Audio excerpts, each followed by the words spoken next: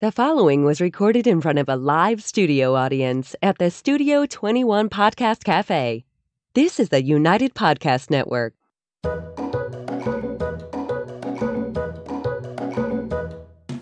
Welcome to the Quirky Dog Podcast, inspired by some of the quirkiest dogs you can ever imagine and the owners who love them. This podcast is brought to you by the quirky couple themselves, Scott and Jess Williams. Their aim is to educate and entertain. Here's Scott and Jess. He's doing like the castanets with the clicker tree that we got going on. Welcome, guys, and happy Wednesday. We are the Quirky Dog Podcast. Happy holidays. And Merry Christmas. Coming to you, the mayor of Whoville. What's our quirky tip of the day, Love Bug? Go back and visit our Christmas episode from last 2 years ago. 2 years ago. 2 years ago. Much better than this episode. No, really, though. We're going to live link it. It's funny. Scott has a full Santa suit on and Vitals and an elf suit. No, we had Santa as a guest. And Scott wasn't able to attend. Oh, well, you sounded a lot like Scott. There's kids that watch the damn. I was supposedly Mrs. Claus. There was a lot going on. But today, we're going to talk about Christmas puppies. That's going to be a good one, eh? If we must. Puppies are not my favorite thing, but God damn it, let's talk of puppies. Last year's quirky tip. Okay, so 2 years ago, Scott Santa. That's our quirky tip. I'll live link that episode so you can go back and see it if you want. Last year, our quirky tip was if you're giving your family or your children, most likely, a puppy for Christmas, remember that dog will be your dog. Like, just let's have our priorities and our reality all straight. So we're going to expound upon the Christmas puppies issue a little bit this year because you got a few days here before Christmas. I assume if you've gotten a puppy for your family for Christmas, you're planning on delivering it this weekend, but we're going to give you a few tips and kind of work through some of the intricacies of what this could look like. You know, let me take that back about my hatred towards puppies. I thought that was a little harsh. Happy holidays! I enjoy other people's puppies. Yes. They're kind of like grandchildren. You like can our play puppies? with them and give them back. He likes our puppies, too. He loves, I don't know, he's in a mood. It must be the hat. So one thing that I found interesting, you sent me an article about this. There's like a market for Christmas puppies. Of course there is. But this is like a thing that people do. Like they amp up around the holidays and certain breeders and certain ads and everything else. So, I mean, there's a little bit of buyer beware to be conscious of with this whole time of year to begin with. There's some puppy scams out there on the internet, of course, because people are trying to get a puppy for Christmas for whatever reason, for the children, for the girlfriend, the spouse. And just because you want one on Christmas doesn't mean that they're going to be available. I mean, decent breeders don't make sure that they have just a bunch of extra puppies around for the holidays. That's not the way it works. So what happens is people go on to, there's a few different websites now that they are kind of a network for holiday breeders puppies, all over the country. And you can get, if you go onto a website that has, 25 different breeds on it, I would say, be cautious because they're just getting them from God knows where and shipping them to you, and they're like a middleman. So you go back to them, and they're going to send you to someone else, and then nobody returns emails. and all that puppy stuff. buying shouldn't be like Amazon. Excuse me. And I know that we do have more things going on virtually now and everything else, but like Scott said, I mean, breeders that breed a few breeds, that's one thing, but when there's like 6+ breeds and a bunch of purebred breeds and a bunch of doodles and stuff, watch out for that. And the other thing I want to say, because I know it's called like the Breeders Network, those type of names. And I know that this is all in motion, right? Like we're not trying to detract anyone or bum anybody out that may be on this journey of getting a puppy for their family and everything else. However, I do want to say, if there's a red flag right now, like if the dog is not in your possession yet and you have this little 8 to 10-week-old puppy that you're expecting to have in your home this weekend, and there's just something that doesn't feel right, whether it's a gut check or the breeder's doing something weird, or you met the puppy and the puppy seems like lethargic, a little low energy, realize that you haven't actually gifted this puppy yet. And if it's something that you can forfeit the deposit or you don't have to, get involved with this relationship, it's a long commitment, right? Like we often say this, it's 12 to 15 years of a commitment, depending on what breed you get. So make sure that if you have this like instinctual, I'm not sure, I don't know what to do, you have a few days here, it would be okay to forfeit if it's something that's really screaming at you. Well, let's assume they're getting the puppy. All right. Okay, we're working so let's forward help them now. out. You've accepted this 3-legged puppy that came in the mail. and you're going to make the most of it. And the kids were happy to open it. Okay, so this is one thing. So we gift it Christmas morning. Of course, all of the reason to give a puppy or any animal this time of year is for the reaction, right? So we have all these videos then online. Scott was showing me video upon video upon video of, oh, look at this person on Christmas. And, oh, look at this. People just melting and crying. Yes, but this falling to the floor. If you've had a problem with your girlfriend, get her a puppy.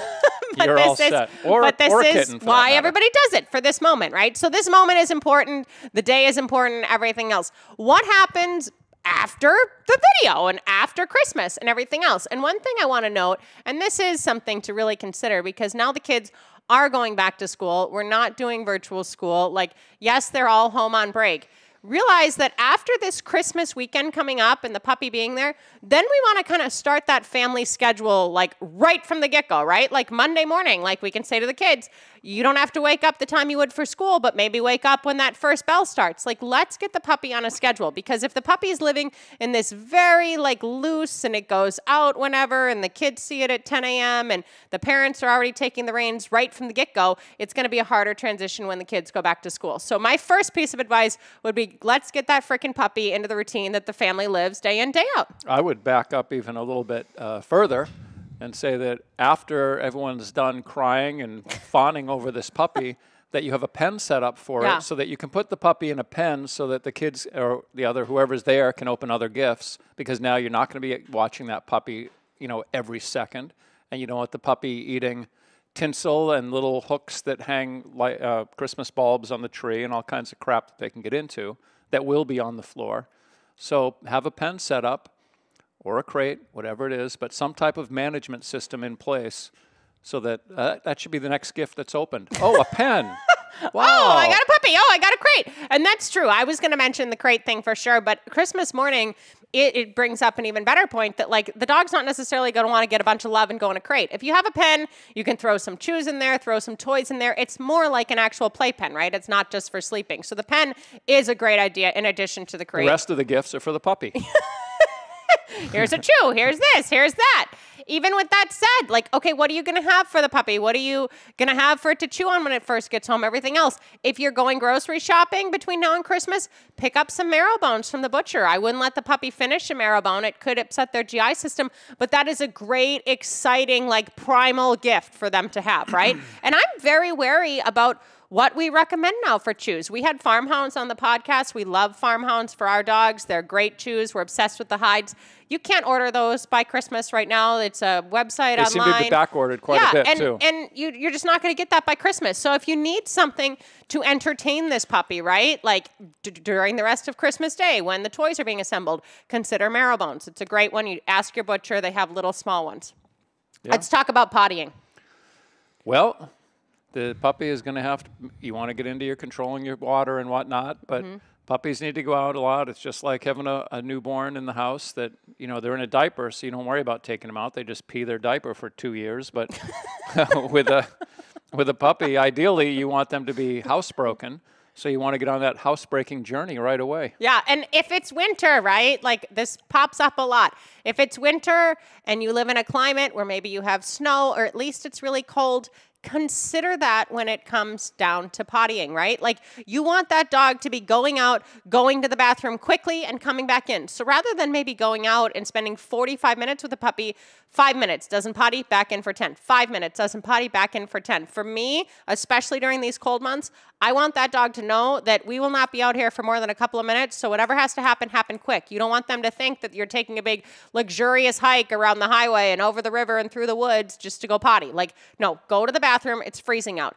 And with that said, do you have anything else to say about pottying? If you're in New England, then you're going to want to have an area where you can take now think about yourself going out in inclement weather on a regular basis. Yeah. So if you have an overhang on the back of the house, something where you can go to a certain area where you may be shoveling snow out of that area for this puppy, so the puppy can actually get its feet on the ground and not just sink into 8 inches of snow or a foot of snow. You need to have an area that's, pre-designated. This is the potty area, and I'm going to bring this puppy out there through these really rough months. If you're in the Midwest or Kentucky, you want to have a tornado shelter that you bring your puppy to. Yeah, I guess tornadoes can come at any time of the year now. It's kind of been a tough go for the Midwest. Brutal. Yeah. And with that said, and Scott's mentioning snow, and this is important, like, If the puppy just goes out and licks snow and doesn't go to the bathroom, now it's in taking liquids. more We've water talked in. about this before. You're going to have an issue with the potty training. A puppy is small, right? Like they have little legs. They have a lot of growing to do. If you put them in any amount of snow and they just sink, they're not going to want to be going to the bathroom. So shoveling is important. Even if it's that fresh, easy, powdery snow that's super fun to make snowballs out of and everything else, like you need to clear an area for them if they have snow. And with the cold weather and the inclement weather, the other thing you want to consider is sweaters. And this, like, I didn't think about this much, right? Until we owned a 3-pound Pomeranian that was Scott's daughter's dog. And like, we live in New England and we've seen other dogs that don't have a lot of coat and stuff.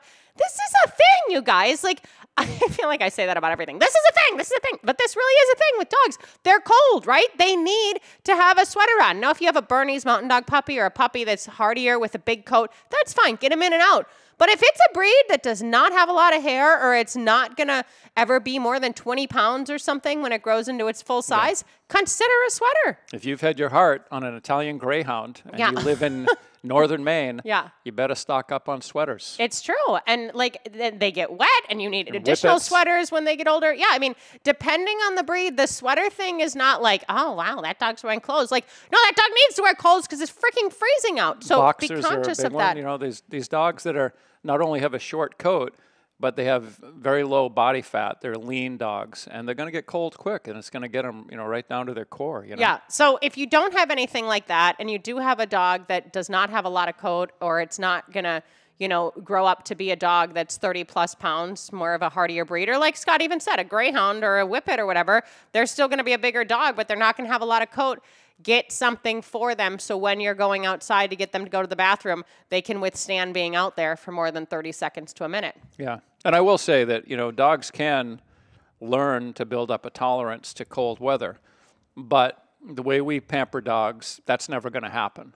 I've visited hunting dogs in New Hampshire and Maine that live outdoors year-round, and they just put hay in their box. They have like an outdoor type of a Yeah, but crate. even then, sometimes the puppies are even raised out with hay. Like they're already getting, they're being brought up as hardy puppies. Yeah, those dogs are outside in 10-degree weather and they're just kind of used to it. But that's not the norm.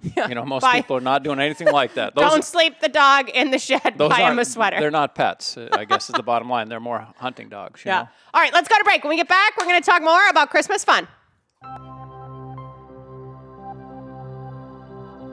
Does your dog lack self-control? Are you looking for some answers? Would you like your dog to be calmer? Does your dog lack confidence?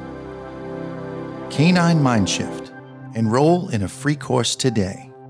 Simply go to caninemindshift.com. That's caninemindshift.com. All right, we're back. Can you believe it's Christmas week? Well, maybe what we should talk about is just everything you're going to need for a puppy. You need a good puppy food. You should have a crate or a pen. There's just some basics. Maybe I would buy a half a dozen leashes. I'd have several leashes around the property, around the house, so you always have access to a leash when you need it. I'd get a collar and a leash on the puppy pretty soon, early on. Let them drag that around a bit. The puppy package, we could call it. Yeah, you need a puppy kit.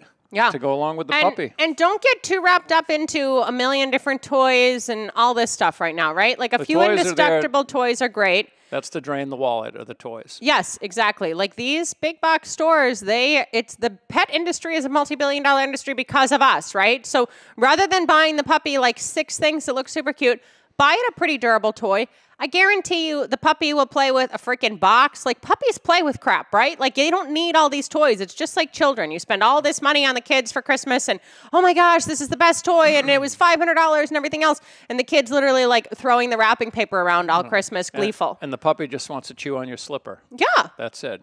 So don't get too wrapped up into spending a lot of money on those things. Deal with the necessities. And when Scott's saying multiple leashes, it's hilarious. Half the time we go to somebody's home, they can't find a leash to save their life. So keep leashes in various rooms. Start controlling the puppy. Start confining its environment and shaping it to be the dog that you want to live with. And go ahead. What were you going to say? I was going to say that, it seems like everybody has this open floor plan house these days. But if you have a normal home that has rooms in it, get the little, doors. the kids' gates to put in to block so that you can keep the puppy in the kitchen or in a room that has linoleum or tile, or so that you can just, again, control the dogs, where they're going. And so they're not just supervise floating the from dog. one room to another all the time. And supervise the dog better. Like the puppy can totally chill with you the whole time you make dinner or breakfast or whatever, but you need to be able to see the puppy, and you can't be attending to a frying pan and chasing the puppy around the house, seeing what's happening. And even the people with open floor plans, like Amazon alone, there's a lot of options now for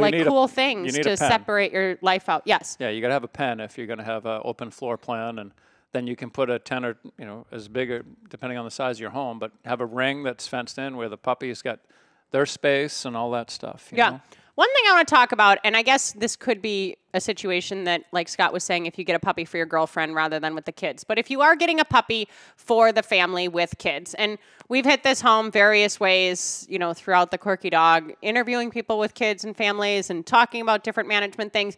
But one of the biggest pieces of advice I can give to you guys is if kids are involved, implement those responsibilities ASAP, right? So I was saying, don't let the kids just sleep the whole break. Let's get them up early. I don't even care if the kid does one thing. It does not matter if the kid maybe just goes and picks up the poop in the morning and puts it in a bag, or feeds the dog one meal, just one thing, but make sure they're a part of that and they're learning this responsibility, because caring for an animal is something that is of utmost importance to me that we teach our society to do. And it seems to be something that we're understanding less and less over time. Honestly, people don't understand how to care for animals. It's harder for techs to understand how to handle these dogs. It's harder for people to understand how to keep their dogs safe. It's harder for kids to understand that dogs actually need something and that they actually need food and water and pottying and exercise to exist, because their parents are just doing it and enabling. So consider that, implementing some responsibility for each family member, and a consistent chore, not just something that you do,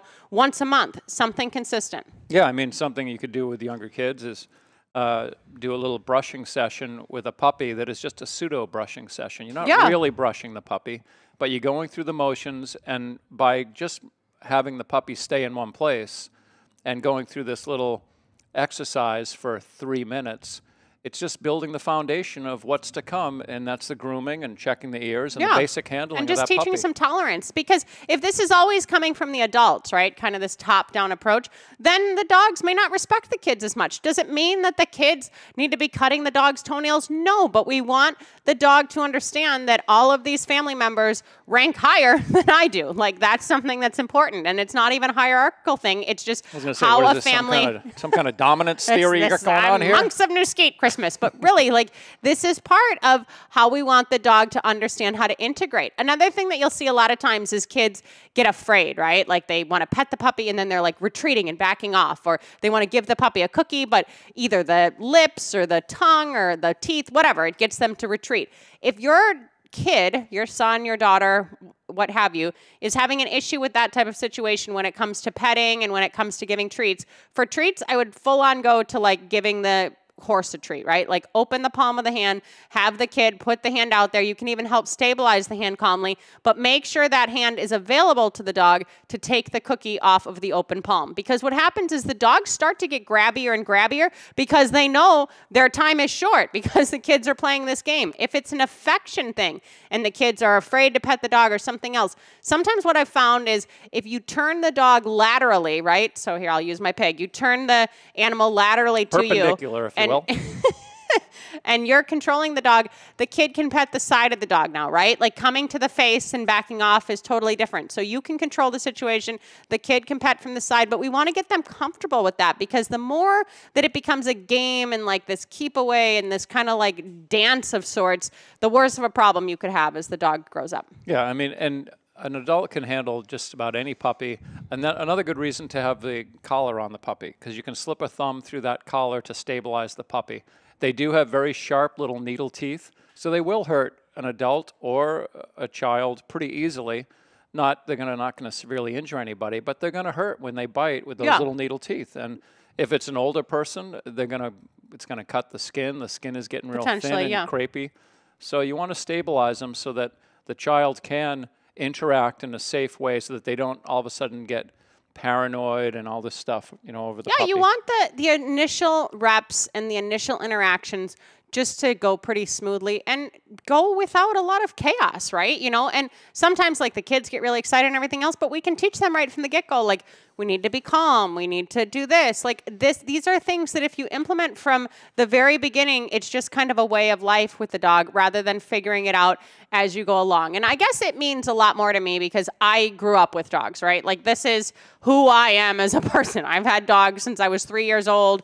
We had puppies that, you know, were being raised when I was growing up. I was competitive in dog sports when I was a very young child. I went to the world finals by the time I was 15. I worked with my dogs a lot. I understand that every kid isn't going to do that, but I also understand that dogs are flighty and maybe kids do want to work with the dog and everything else. So one thing I would recommend is if the kid wants to interact with the dog, put the dog on a leash, or at least have the kid and the dog be in the bathroom. You can be in there supervising too, but if you just give the kid a frickin' crumb of a cookie, the whole house, the dog can run anywhere it wants, the kid's gonna be bummed out if the dog's constantly piecing out. If they have a smaller area for training, or they can at least control the dog by having the dog on a leash with the cookie, then that scatterbrain thing can kind of get at least channeled into the work with the child, and there may be a better foundation to build on. So if your kid is interested in being a part of things, please let them. This was part of my issue. I wanted to do dog sports when I was little. They said I was too young to do agility. They said I was too young for this. It was back in the day. Nobody wanted to deal with kids. Now, then I did disc and it all evolved. But if the kids want to be involved, please let them, but set it up so they can feel successful. And so the dog can also have some satisfaction. Like, don't let the kid just go and deal with the dog for 40 minutes and you have no idea what happened. Yeah, and if the child is under, say, 7 years old, there's a good possibility that the child will become the puppy's toy. Yeah. And that's what you want to be careful of, because now the child is, you know, retreating, moving around, and the puppy is chasing the puppy, biting and nipping for fun, not because it's aggressive, but they see this kid darting around and they're chasing it and grabbing its feet and grabbing its hands, and then it becomes a problem. And the kids are squealing and making noises because that's what kids do. But it's similar to like puppies that are like chasing after prey, right? Like all of that. So be conscientious. Scott's totally right. And just supervise these interactions. Don't just let everything evolve. And that doesn't mean every time the kid and the dog interacts, like you're going to be like, oh my gosh, what's happening every moment? But at least these first few weeks and these first few months, make sure you're clear on what's actually going on. Red light, green light. That's what you want to play. Kids are getting crazy, red light. Red In light my is house, harder. it was always red light. Red light is harder to implement these days with child rearing, it seems. All right, what is your favorite part about Christmas? What is your favorite Christmas tradition or your favorite Christmas? Well, I like eggnog and cookies. Oh, he does like cookies. I like the pastries. I like all the good food. He does and, like the cookies. That's something I enjoy. You're getting a little bigger around the middle again. He's talking about fasting. It is great with young children, you know, when they, you know, that excitement of a young child opening presents and all that is nice. But now that I'm an old fogey, I'm becoming more and more like Scrooge. Now he just likes his cigars. We just went to see The Christmas Carol, a musical down in Beverly and Theater in the Round. That was nice. And that was really a nice thing, and it's not a tradition. He's not that cold. But we've been to that. How many times have we seen that? Maybe three or four times? 3 or 4, yeah. And that's something I like watching The Christmas Carol on TV in black and white. It's something that I did when I was a kid, and it's something that's always on now. You can watch it anytime you want with Netflix and Amazon and all that. But that gets me in that kind of spirit of the holidays, is watching that old 1939 version of The Christmas Carol. The old school one. Yeah. All right. Well, The Christmas Carol gets me in the spirit. That's good. I mean, as much as I like Henry Winkler, I could never get around the Fonz being Scrooge. My favorite part of Christmas is watching the dogs open presents on Christmas. And last year, I got to give it to Scott. I was laid up. I dislocated my knee a few weeks before Christmas. So I was laid up. And Scott bought all the dogs gifts last year, and he did a bang-up job. But we did it together this year. So I think it was one of the better Christmases for the dogs now that you mention it. You guys, we hope that you and your families and your dogs have a very merry holiday. If you're introducing a puppy into your family this weekend, congratulations. It's going to be awesome. But consider, cycling through some of these tips. We're trying to help you out there. And we got just a few days left of 2021. So make it the best that it possibly can be. If you want your dog to unwrap gifts, put a little treat inside the package for them, and that'll help them work their way through that paper. A quirky closing tip. Keep it quirky, guys. Merry Christmas. We'll see you next week. The views and opinions expressed by the hosts, guests, or callers of this program do not necessarily reflect the opinions of the Studio 21 Podcast Cafe, the United Podcast Network, its partners, or affiliates.